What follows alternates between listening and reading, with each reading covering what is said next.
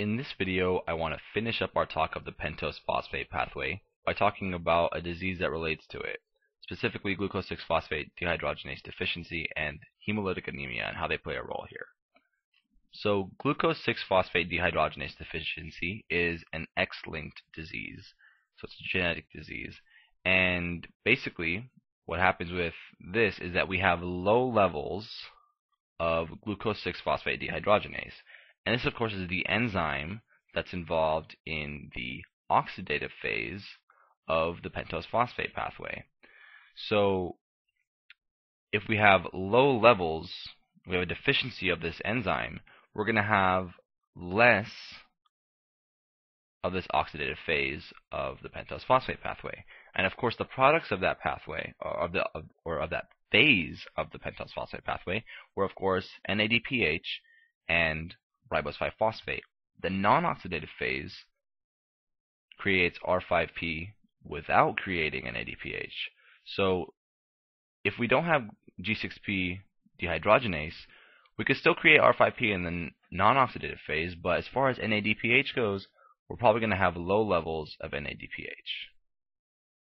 Some of the symptoms of this deficiency are black urine, jaundice, really low levels of hemoglobin, and really high levels of red blood cell death via hemolysis. So how does this actually relate to the pentose phosphate pathway specifically, like in more detail? Well, what happens if we have low levels of NADPH? If we have low levels of NADPH, that means we cannot regenerate GSH, which of course was the reduced form of glutathione.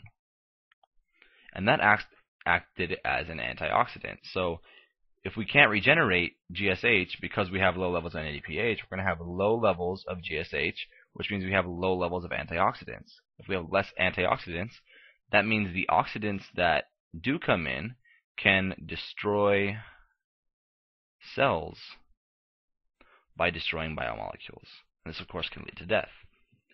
Now, there are some cells that are specifically harmed by it, or more than others.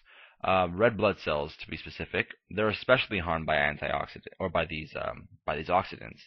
And the obvious thing is that the membranes and the biomolecules are destroyed, which is something that we'd expect because if there's low GSH around, we can't fight off those oxidants. But further than that, with red blood cells, low GSH levels compromise the structure of hemoglobin. So hemoglobin actually depends on GSH to some extent to keep its structure intact. And when there's low levels of GSH, the structure of hemoglobin is compromised. And what happens is we have the cross-linking of these hemoglobin molecules. And then we have the formation of these things called Heinz Bodies. Heinz Bodies on the red blood cells. So in case you're curious, I conduct a Google search of that. Basically what happens is that the red blood cells get deformed. So we have a red blood cell deformity. So they're deformed. And this is followed by cell lysis, which of course is basically just a cell explosion. So this is what we call hemolytic anemia. Hemo, of course, referring to the blood, and lytic referring to lysis, or the cell explosion. Anemia is basically when you have either too little or too few red blood cells, or if you have too little or too few hemoglobin. So there's a hemolytic anemia, and that's what actually is the term associated with what happens here, and that's what actually kills these patients. So how do we stop this? How do we deal with this? Well, first and foremost, you should know if you have glucose 6-phosphate dehydrogenase deficiency. And if you do, well, you probably want to stay away from oxidants, right? So if you stay away from these oxidants so that they don't go in and destroy your cells. Some things that have a lot of oxidants are fava beans. In addition, you want to stay away from Pamoquin, which is this anti-malaria drug, and it can act as an oxidant. So some patients who have malaria, one of the treatments is Pamoquin, and I hope I'm pronouncing that correctly. And if this is given to a patient with glucose 6-phosphate dehydrogenase deficiency, the oxidants in this drug could potentially kill the patient. So Before this drug is administered, the patient must be screened to see if they have that deficiency. On a final note, I will note that I'm not a doctor, so if you have any concerns about any of this, please go see your doctor. I am by no means providing medical advice here. I'm just trying to sort of look at this from an academic perspective. In any case, I hope that video was helpful, and thank you for watching.